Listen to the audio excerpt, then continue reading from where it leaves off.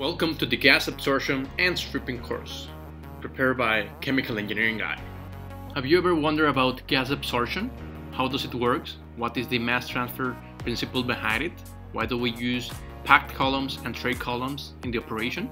Well, today is your lucky day, because I have prepared a course exactly for you. We start with a mass transfer review. We talk about the mass transfer coefficient, two-film theory, and the equilibrium behind it. Then we go to gas absorption basics, different models, what is gas absorption, and stripping. Then we get to know the tray columns and the concept of equilibrium stages. We learn about the nomenclature of the gas absorption and what are the different types of trays used in gas absorption. Then we get to know the graphical method, which uses the operation line and the equilibrium line as well, in order to detect the total number of equilibrium stages. And of course we also do these by analytical methods. We continue with the pack towers.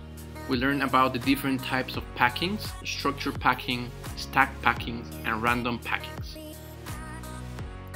Then we continue with the advanced cases, such as non-diluted case, multi-component absorption, and reactive absorption.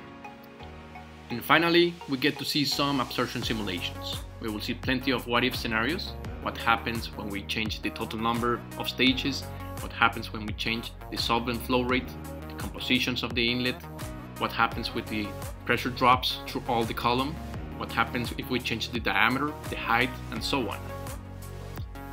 And you know me guys, I wouldn't leave you with just theory.